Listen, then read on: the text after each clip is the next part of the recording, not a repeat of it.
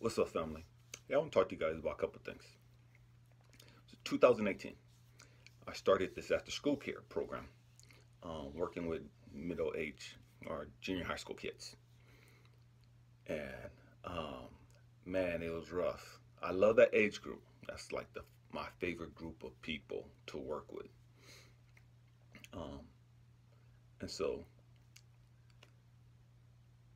didn't have any people in the program at all starting out. And I think like the first day that I was going on campus like on lunch because they had like two lunches. The fifth and sixth graders went to lunch together, and the seventh and eighth graders went to lunch together. And nobody really knew me on campus except a couple of the kids. And so I would go on lunch and hang out with them, play football with the guys and stuff, and talk to some of the girls, just hanging out, just building a rapport. And so when we finally got the program kicked off, they had like maybe 4 or 5 people that joined the program. And it's all volunteer. They didn't have to join it. It was all volunteer. And built the program up that first year, like 10, 12 kids. But we averaged about 8 or 9 kids that whole year. And that was so frustrating to me. My goal was to have 25 kids. And after the summer, I took time off and I was doing a lot of self-reflecting. It's like, what the heck and why? Whoop-de-whoop, just I couldn't understand why I couldn't get the program going to what I know I'm capable of doing. I know what I'm capable of doing, but I couldn't get it going to that level, to that magnitude, like I thought I should be able to. And it was frustrating. And so I'm like doing some serious soul searching, like what the heck, And I had an epiphany. Elijah, you're running the program like everybody else would run the program. That's not your gift. That's not your talent. You have your own business of you know how to talk to people. You know how to interact with people. You've worked in the prison system. You know how to talk. You know how to build rapport. You know how to reach in and grab a hold of people. Do you? Do you the way that you know how to do you, and stop trying to be everybody else.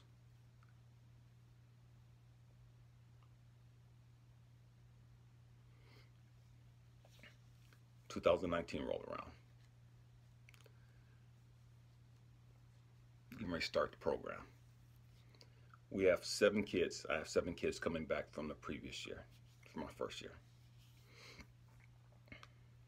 Start program. School starts in August. We started program. 7 kids right off the bat. And I made a commitment to myself that I was going to just hang out. And when I mean hang out, I was going to be me, raw, authentic me. And it's weird because people that know me know it's like, man, Elijah, you're so strict. You were in the military. Yeah, you worked in the prison system. But you're working with kids. You can't be like that. You're dealing with young people. You can't be real authoritative, and you can't be this, and you can't be that. So everybody's telling me all this. And I tried not to be that in my first year. And I wasn't being me. And so my second year is like, you know what? I'm going to be me.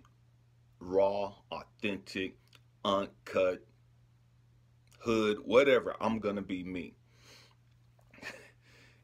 And so started the program, 7 kids. That was August. By December, there were over 30-something kids.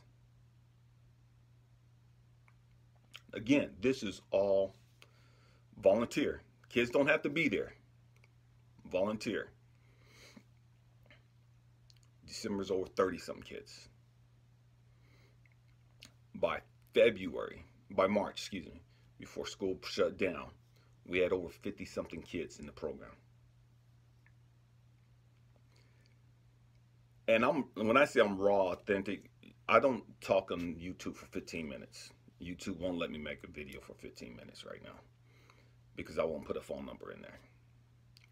Um, but when I work with the kids, like the videos that I make here, the way I talk here, I'm more passionate with the kids. I'm more, I'm just raw. I got their attention, and it's like, boom, I'm just dropping bombs on them. And everybody's like, oh, you can't be like that with kids. And we'll do. It's like, no, I'm not trying to hear that stupid stuff. And it's stupid to me because it don't work for me.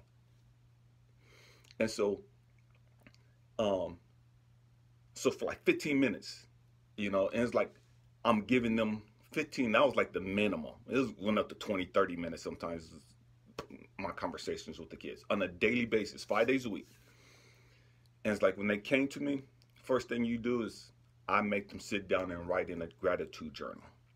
You're going to write 4 sentences of something that you're grateful for. And I'm going to read them because you're not going to just blow smoke up my tail. You're not going to just write stupid stuff. You're going to write 4 legitimate things that you're grateful for. And you're not going to write the same stuff over and over. Because in my mentality, I got to start teaching these kids how to be grateful.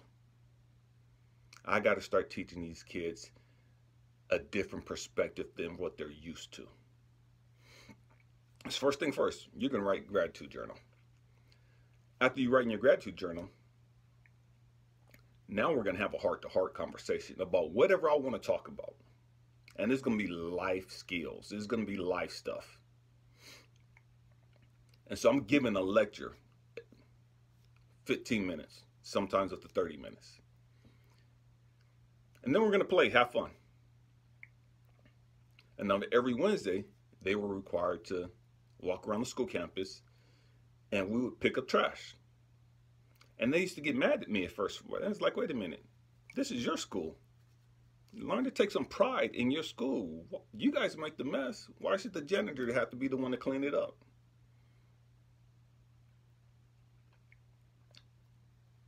And I was trying to teach them how to take pride in where they went to school at, take pride in their community. And it's crazy because everybody that was telling me that I couldn't be the way that I am with those kids and that nobody was going to want to listen, nobody was going to want to be there, nobody was going to want to join the program because I spoke too long, I was too harsh, I was too brash in my conversation and my interactions with them. And it's crazy because all those people was telling me I couldn't do it that way. I did it that way and the program grew. To the point where I knew all the teachers of the kids. And the kids knew that I knew their teachers and that they acted up in class. And the teachers let me know, we're going to have a conversation. And they weren't going to like what I had to say to them. If they were disrespectful, or they were doing push-ups, you couldn't disrespect somebody. You couldn't interrupt somebody's conversation. If somebody was talking, the students weren't allowed to interrupt and just start talking. You couldn't say, yeah, huh, what, not to an adult, not around me. That was automatic push-ups. And so I had all of these rules. I gave these harsh life lessons. We built a garden, but we had fun at the same time. And the program blew up. Why am I talking about this? Big deal, right? Because a lot of times I make my videos and somebody will tell me, man, Elijah, you sound so preachy and what da-da-da-da-da. It's like, okay, cool. And they're like, well, you don't care that you sound preachy? It's like, I don't care that you think that I sound preachy. And they're like, taken back, they're like, you're so rude. And it's like, okay. And they're like, well, you need to change that. It's like, if you don't like it, start making your own YouTube videos and start sharing knowledge and wisdom and understanding with everybody else. And you can share it the way that you want to share it. But as for me, this is who I am. I love I can't even talk. I love listening to Alan Watts, Muji, um, Bill Dyer. Wayne Dwyer. I've listened to him going back to the 90s on cassette tapes. Um, so many different people that I've listened to, that I've studied. And they're so calm and articulate you know, and that's cool for a while. But they ain't from where I'm from. They ain't had the lifestyle I had. They ain't grew up from where I grew up at. And every now and then, I need somebody to get on my level. And what I mean by that, I need somebody to just grab me and shake me and keep it 100 with me. Keep it real with me.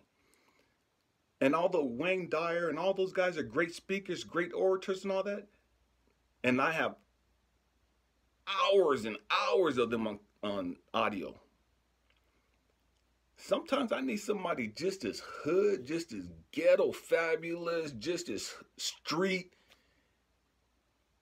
Like, they from where I'm from. They speak my lingo. I can relate to that. They went through some things that I don't went through. I can relate to that. Okay, I see where they came from. I see how they came up. And if that's how they came up, and I see where they're at now, and I see what they're doing now, it's like, oh, okay, I can relate to that.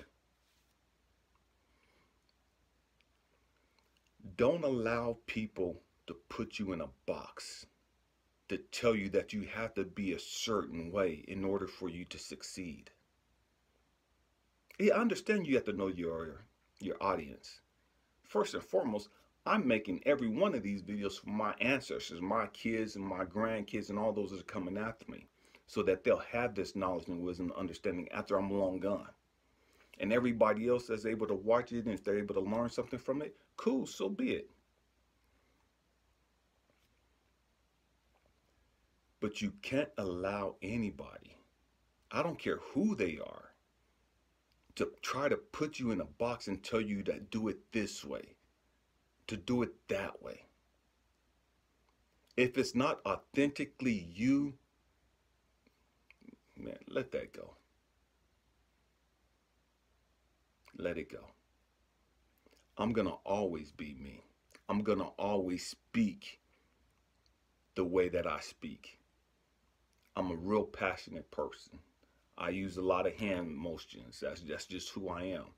When I worked in the prison system and I went to the women's prison system, I couldn't do that because I couldn't use hand motions and I couldn't be, loud and the way that I am, because a lot of the women, they were traumatized. They were beat by guys and all these other things. It's like, oh, I can't do this. I can't work with y'all. Because I'm not going to just stand here all stiff and not move around and not talk and let my hands go. Because you scared, you think I'm going to hit you. No, I can't do that. Let me go back to the dudes. Know who you are. Know what you bring to the table. Know that everybody's not going to like it. Everybody's not going to embrace it. Everybody's not going to like how you are. Everybody's not going to embrace how you are. To each their own. To each their own. But you have to be true to who you are. First and foremost. But in order for you to be true to who you are, you have to know who you are.